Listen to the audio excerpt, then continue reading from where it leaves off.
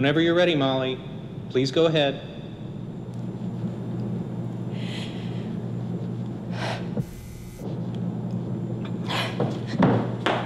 Okay, thank you, Molly. Next up, we have Nicole Greenlee.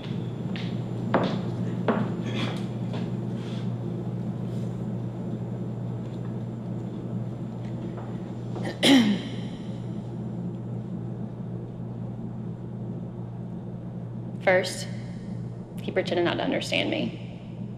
He forced me to say quite plainly. He did it on purpose. Either to torture me or to give himself more time to think. I never guessed what he said.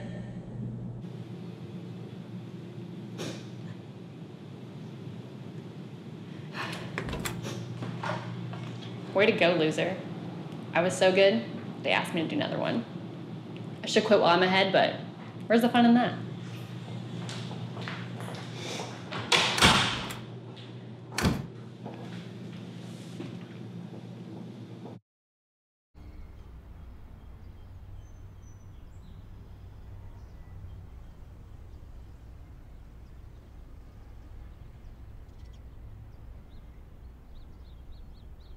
Way to go, loser.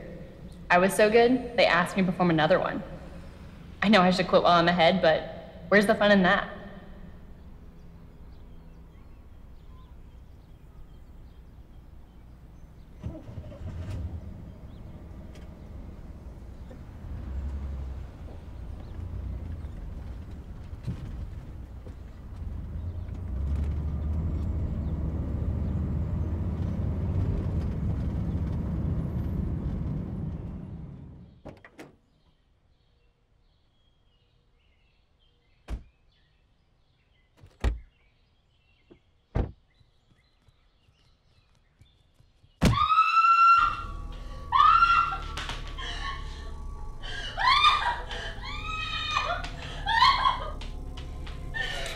Squirming, you bitch!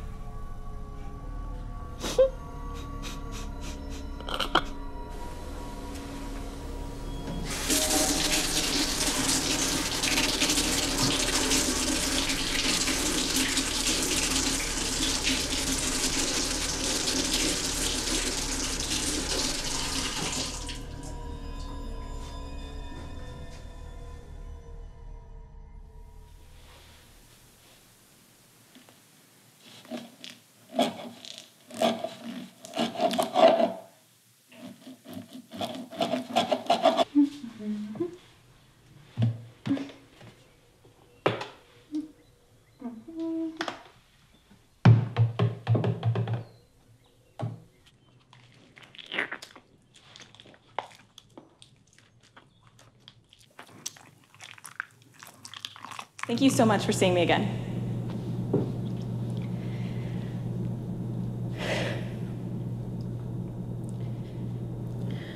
I was afraid of making him angry. My life was at stake. And so, to save myself, I went down the very lowest depths of vileness and cowardice. I cried. I implored. I lost all shame. I offered to go to the doctor with him tomorrow to prove what I had told him was true. And what he said then, I can't tell you. Not even you. It was too much. Too much. I didn't understand at first. It wasn't until after coming back, going over all his words, that I was able to make out what he meant. He didn't believe what he said. He couldn't have believed what he said.